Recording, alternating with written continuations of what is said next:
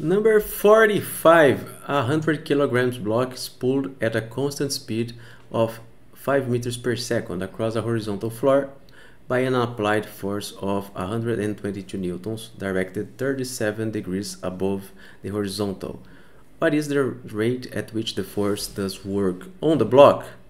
So let's suppose that this is our floor, this is our block, and we are pulling the block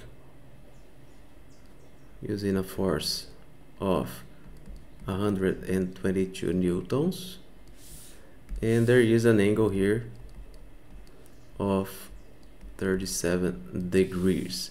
So we know that the rate at which the force does work is the same as the power.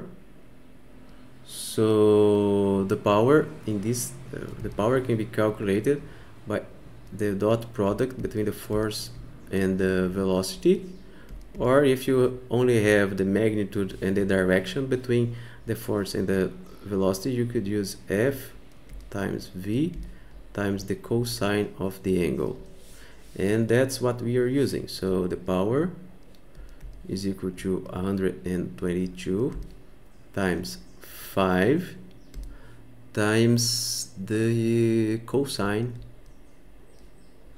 of 37 degrees, and this gives us 4.9 times 10 to the second watts, and that's the answer.